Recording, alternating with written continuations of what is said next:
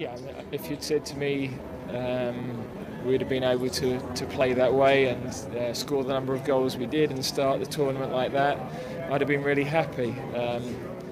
I'm a bit disappointed with the end of the game, really. So we're going to have to be better than that, and we've got to get the balance right of not going too strongly with the boys, because so much of what they did was excellent, and to open up a team like that who are normally so defensively sound in the way that we did was really impressive. 2 goals for Bukayo Saka.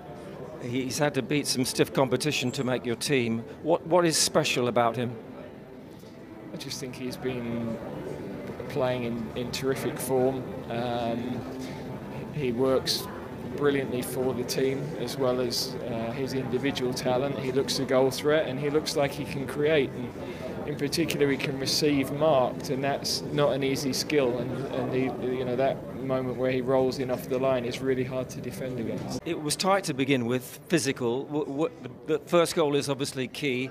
Where do you place that moment for Jude Bellingham? Yeah, wonderful. I mean, there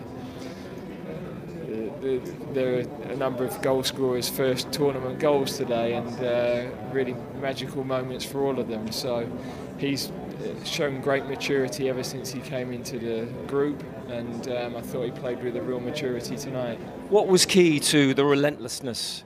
It had actually been mentioned by a few of the players that was the key quality needed. Where did you find that, if you like?